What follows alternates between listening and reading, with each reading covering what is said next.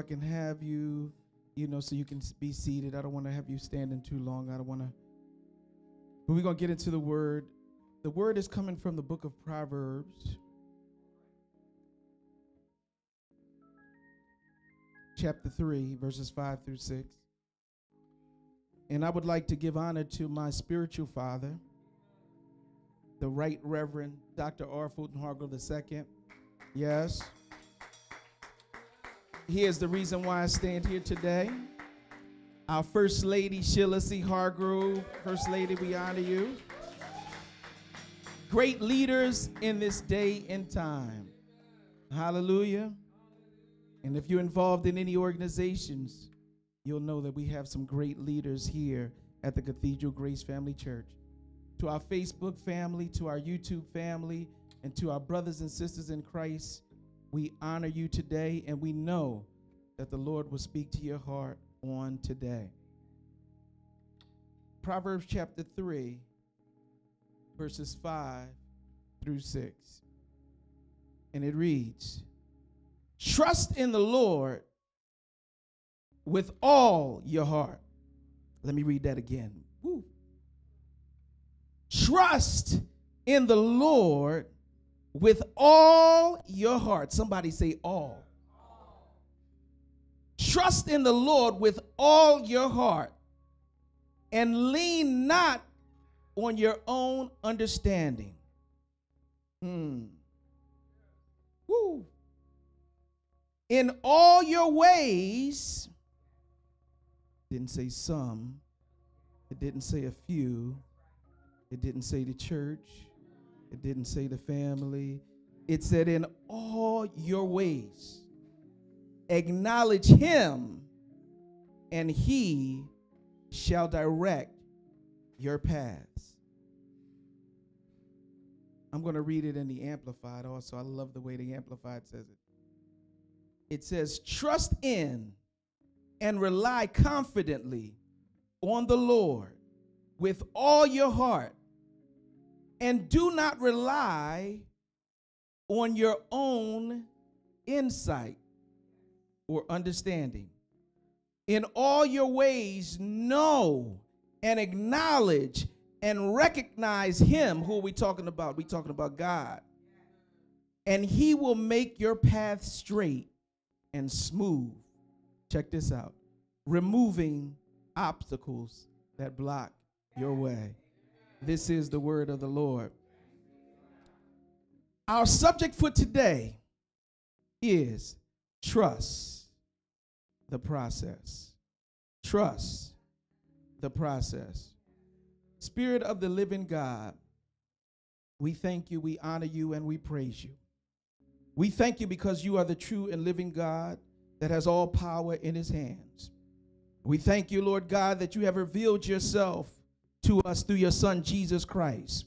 We thank you, Lord God, that you have blessed us with all spiritual blessings in Christ Jesus. Father, we thank you, we honor you, and we praise you for all that you're doing in our lives. And we understand that sometimes we may not understand the path that we take.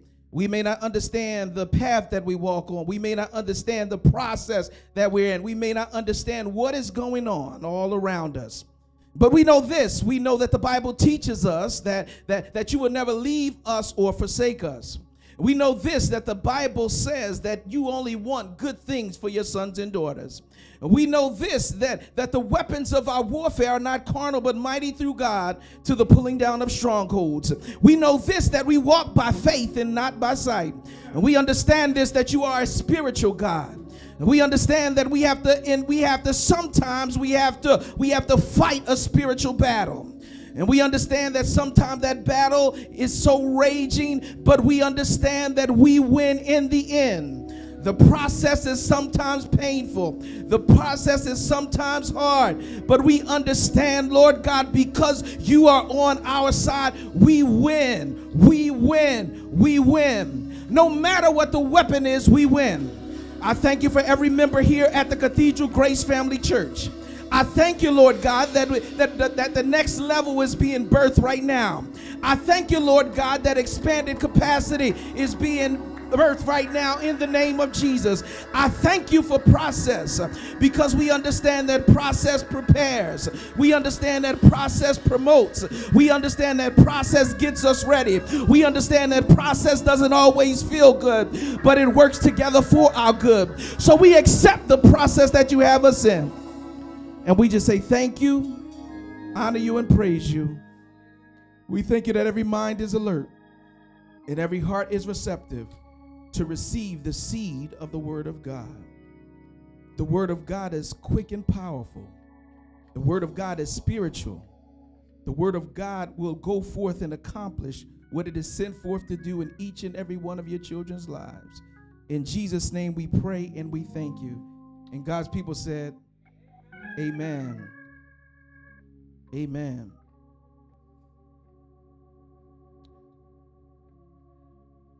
Trust in the process.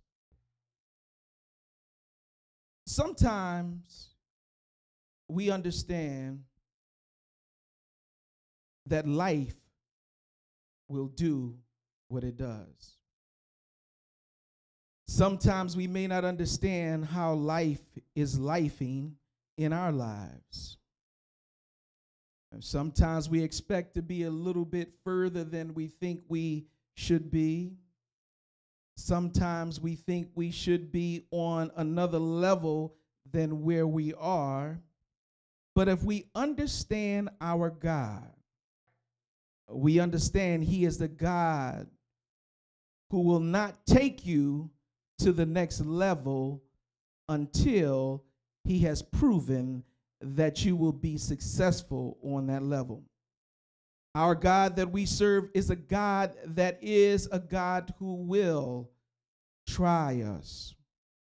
He will test us because He understands that on the next level, it might be a level that we may not be ready for, and it may be a level that could do more harm to us than good.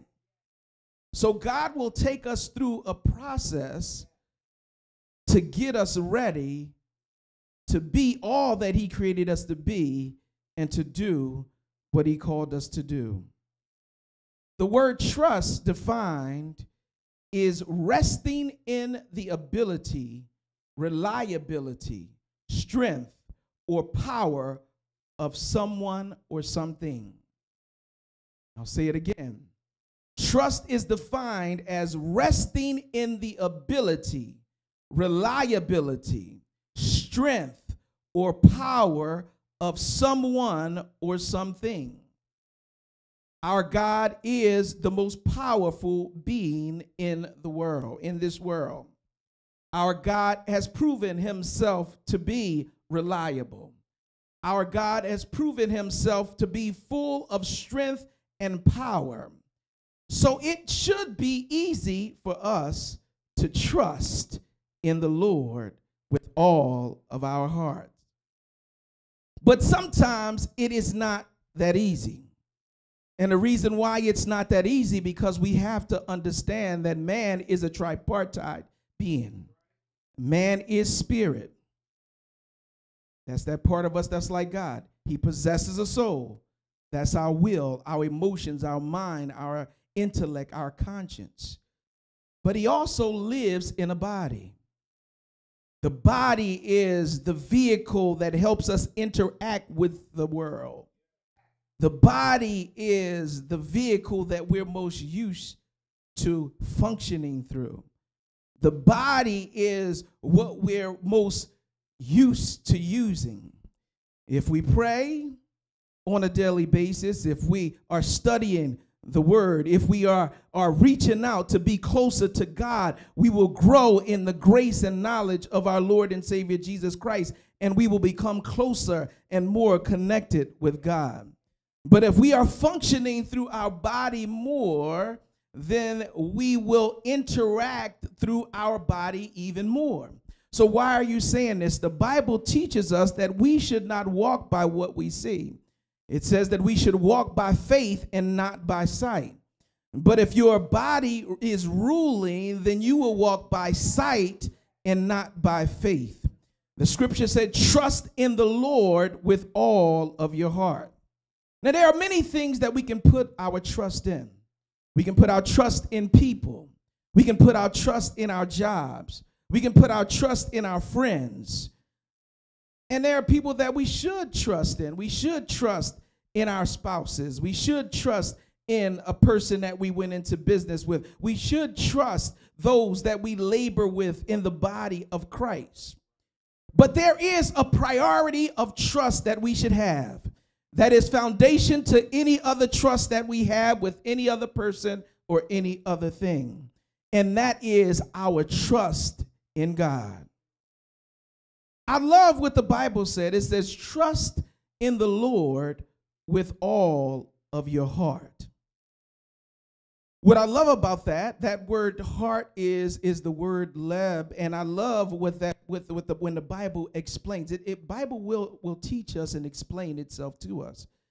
So if the Bible is saying with the word of God, and God wants us to trust in the Lord with all of our heart, then we understand that we can trust in the Lord and not be trusting with all of our heart. So then we must understand what is, in this particular scripture, what is the heart. So we understand that the heart in this particular scripture is talking about our mind. It's talking about our emotions. It's talking about our will. It's talking about our conscience. So what does that mean to us? So when we're talking about our will, we're talking about our will to do or not to do. It's what we want to do. If we will to do it, we'll do it. So what are you talking about? Okay, emotions. Emotions are the foundation of our actions. Our emotions help us to demonstrate, to display our actions. In our mind, of course, we understand is where thinking take place. So the Bible says, and our conscience is our deep-seated belief system.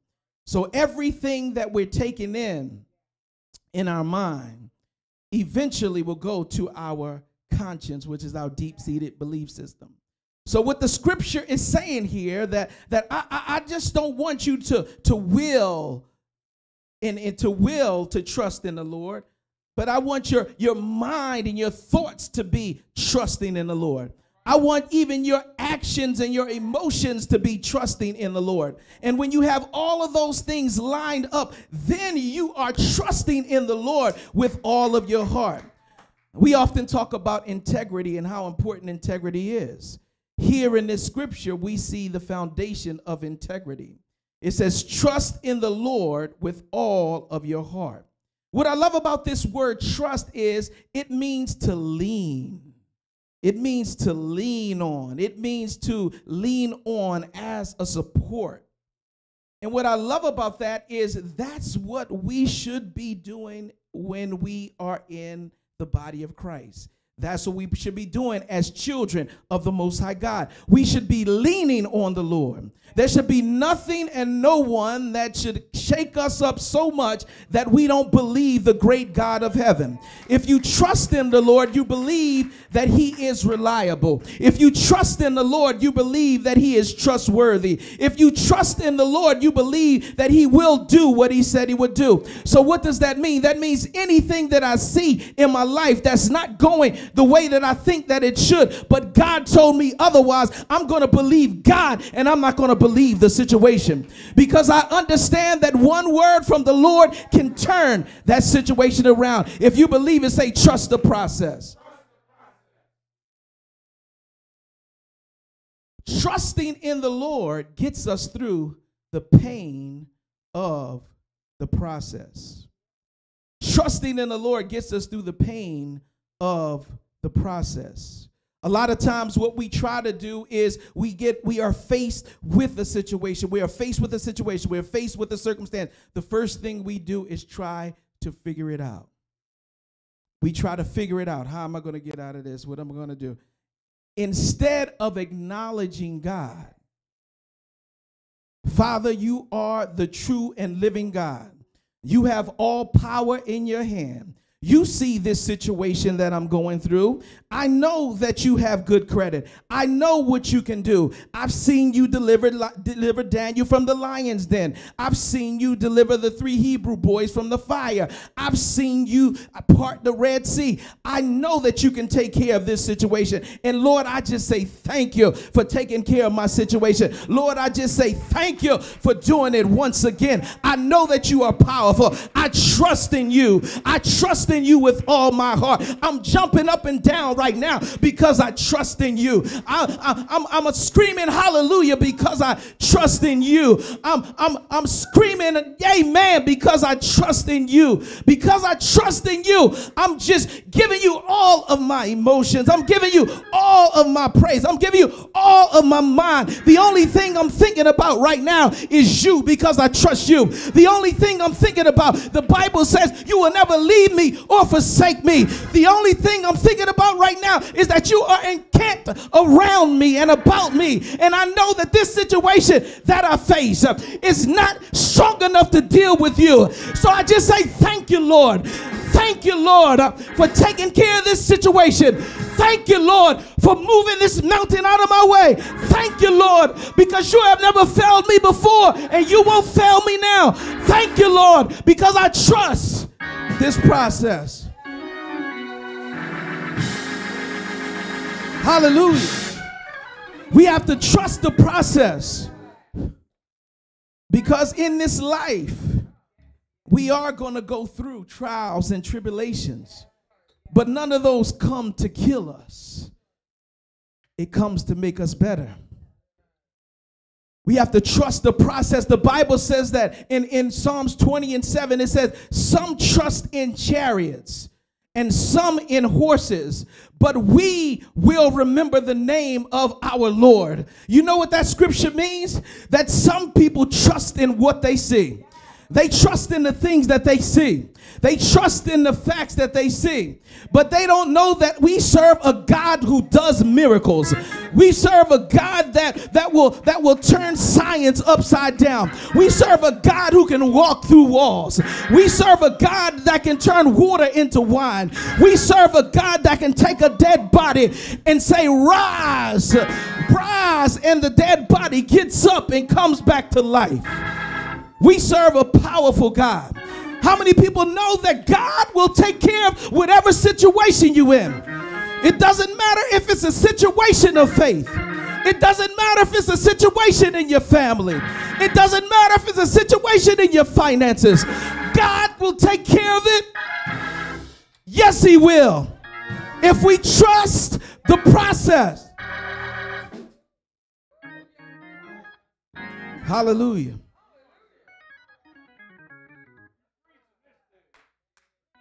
So the scripture says, trust in the Lord with all your heart. Now, scholarship teaches us, it says, trust in the Lord with all your heart. So we understand that all means that there are different parts. So we understand will is a part of our heart. A person chooses to do or not to do. We understand emotions, which are an expression of our behavior. We understand that the mind is a part of our heart, which is our thoughts. So I can will to trust, but then in my mind, I'm worrying. I'm not trusting in the Lord with all my heart. I can fake it till I make it, and I can come in.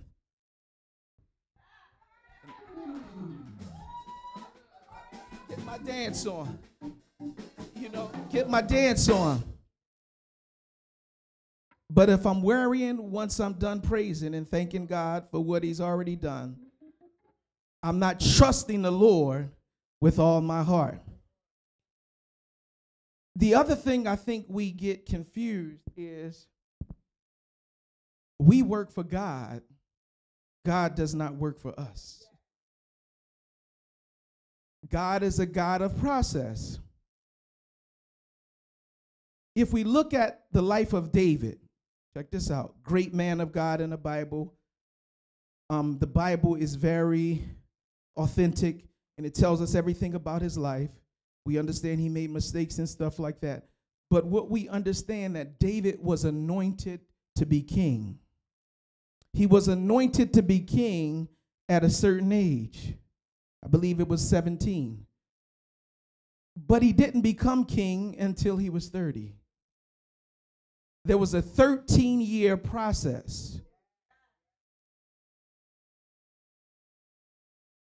In the 13 years, he could have given up, caved in, and quit. All of the stuff that David went through, he could have said, all of this stuff, I got to go through this. The king is trying to kill me. My son is turned to get all of this stuff. This must not be for me. I must not going to be king. But he trusted in the Lord with all of his heart. When we look at the life of Joseph, and we see how Joseph had a gift. Joseph was a dreamer, and he had a gift. And that dream got him into some trouble with his brothers, and he was thrown into, we know the story, he was thrown into the pit. He was put in the prison when he was falsely accused for trying to be with Potiphar's wife. And ultimately, he made it to the palace. But the time between him having that dream and the time between him becoming the prince of Egypt, there were about 15 years between that time. So why are you telling me this, elder? The reason why I'm telling you this is because I believe that we here in the Cathedral Grace Family Church and those under the sound of my voice are ready to move to the next level.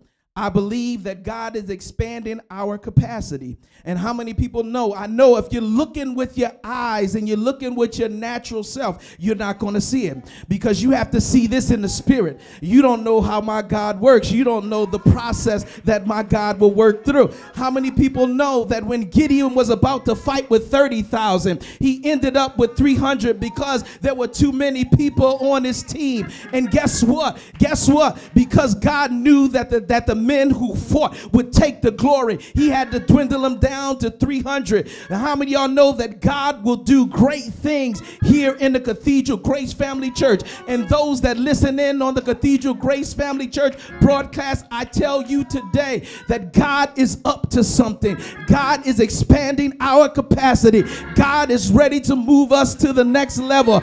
I believe it. I believe it with everything that's in me, that God is ready to move us. But we have to trust the process.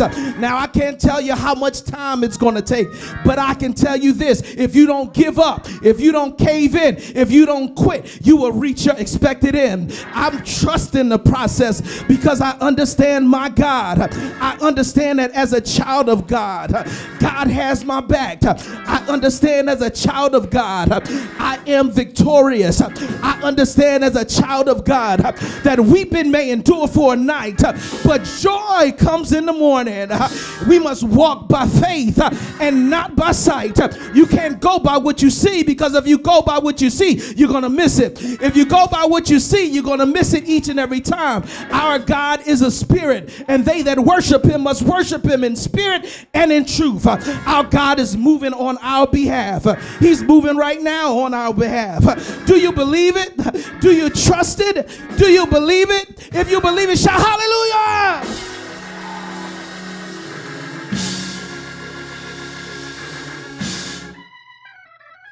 The second part of that scripture says, lean not unto your own understanding. Lean not unto your own understanding. Now, God has blessed us with a mind that he wants us to use. He wants us to use our mind. But we remember, man is a tripartite being. The spirit is the pilot. The spirit is supposed to lead. The spirit.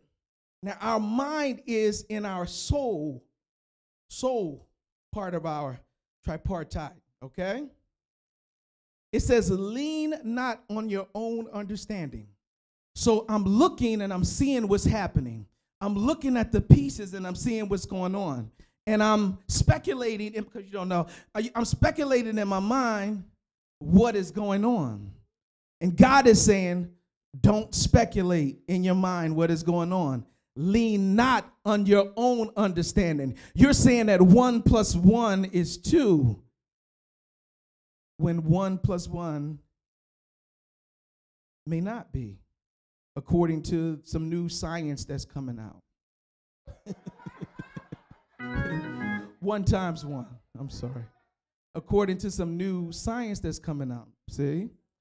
So lean not unto your own understanding. And what I love is 1 Corinthians says it like this: for we know in part and we prophesy in part. We see through a glass dimly.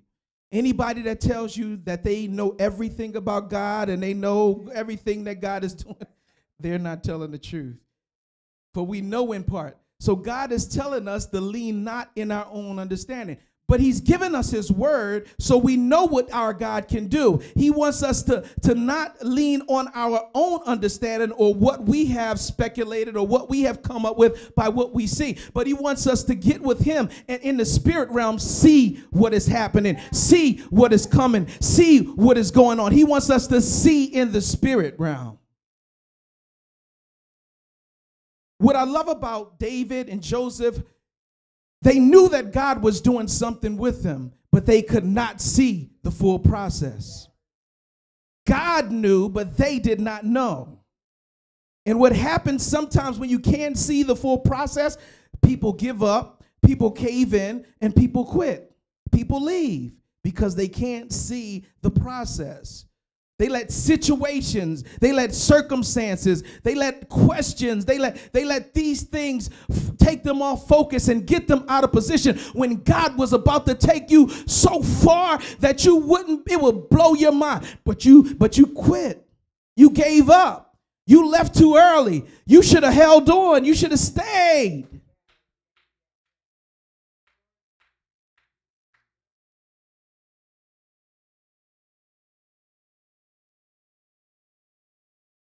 God, in the scripture, we see God's process. He will show you the end result. You may not know everything about it. He showed Joseph that his brothers would bow down to him. But at that point, he didn't know that he would save the entire nation of Israel. God will show us the end result, but he doesn't always show us what will happen through the process. We must trust the process. And here's how we do it. This is how we do it. This is how we trust the process. If you believe in God, raise your hand. If you believe that God is true and living, raise your hand.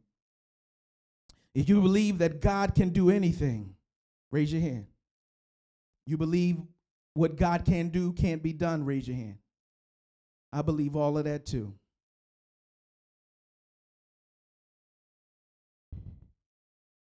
So this is what we have to do. The other part of that other verse 6 says, in all your ways, here's the strategy. Here is the strategy. Here is the strategy. In all your ways, acknowledge him. In all of our ways, acknowledge him. In all of our, what does this mean? It means I understand God is in control even when it does not look like it. God is in control even when it does not look like it. So I understand that God is always with me. I understand that God is always by my side. I understand that God will never leave me or forsake me. I understand that because God is with me, it doesn't matter if I'm in a lion's den. It doesn't matter if I'm in a burning fiery furnace. It doesn't matter if I'm behind in my rent. It doesn't matter if I can't pay the mortgage. It doesn't matter if I lost my job. It doesn't matter because I serve a God that owns a cattle on 1,000 hills. I serve a God that owns all the gold, that owns all the diamonds, that owns all the metals that are in the earth, that owns everything. I serve a God that can take care of me. As a matter of fact, the Bible calls him Jehovah Jireh because he's a provider. I serve a God that will provide for me. He never seen his children begging for bread. Come on, our God is an awesome God. If you believe it, shout hallelujah.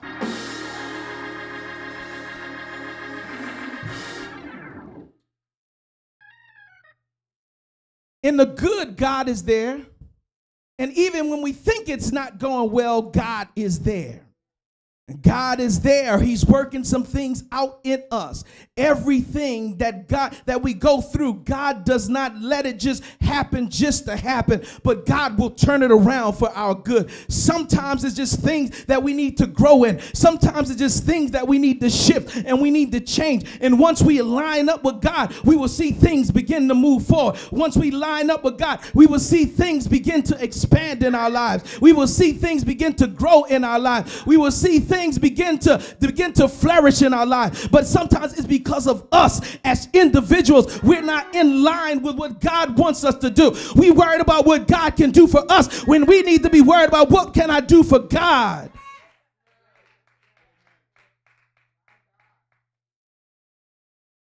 Our God is the God when I'm in the valley, and he's the God when I'm in the mountain. God is always there. And how many see God is always there. Do you believe that? And God is always speaking. Now, Bishop says it like this. He says, he gives us an example of AM and FM, the radio. You know, God is speaking.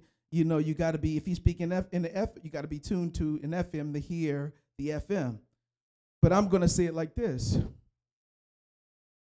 God is always there, and God is always speaking. But the question is, are you able to perceive what he's saying? He's always speaking. The question is, are we perceiving? If we're clouded with all of this stuff in our mind, if we're clouded with all of this stuff that we're looking at in our, in the natural, we're not going to be able to perceive what God is saying. And lastly, and he shall direct our paths. When we use the strategy of acknowledging God in all of our ways. And I can give you some practical examples. The practical examples is I use myself as an example. But I'm going to a job where I know that there's going to be a challenge. And as I'm waking up, I say, Lord, I thank you for waking me up this morning. I thank you for starting me on my way. Lord, I understand that I have a challenge ahead of me at work. But I know that I serve a God who told me and teaches me that the weapons of my warfare are not carnal, but mighty through God to the pulling down of strongholds. Lord, I thank you that I'm driving my car, I see the strongholds coming down. I see all of that spiritual stuff that is not like you coming down.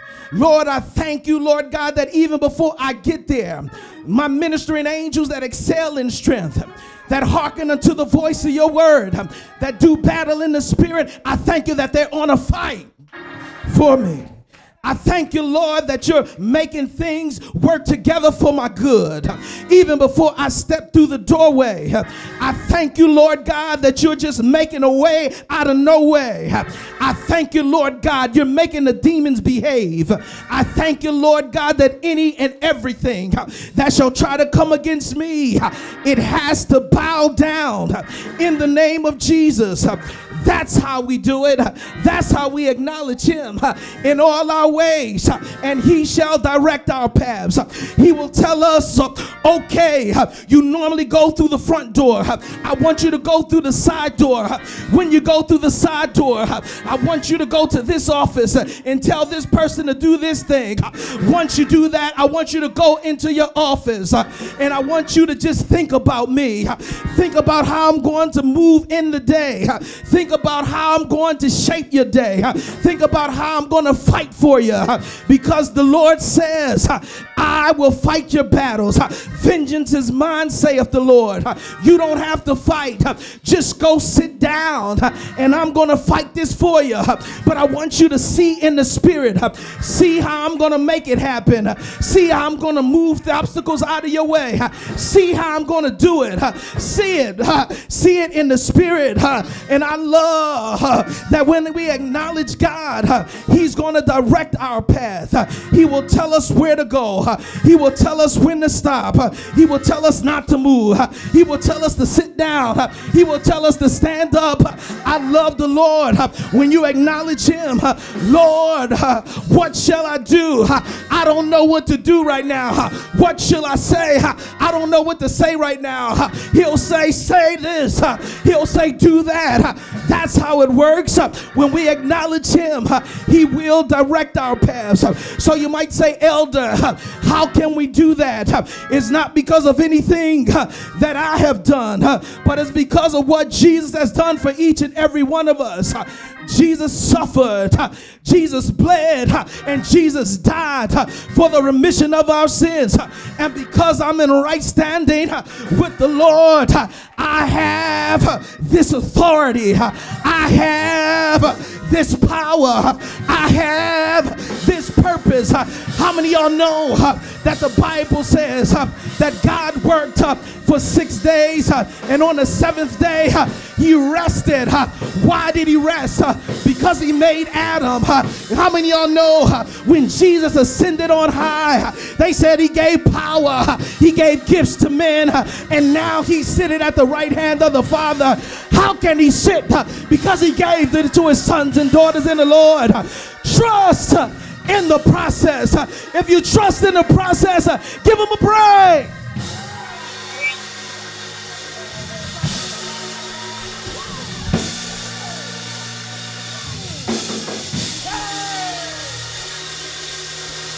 Hallelujah.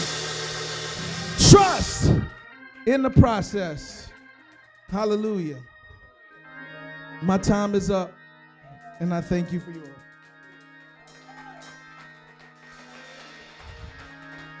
Hallelujah. Hallelujah. Hallelujah. It's all right to praise him. Yeah. Woo. Hey. Woo. Sometimes you got to give him a praise.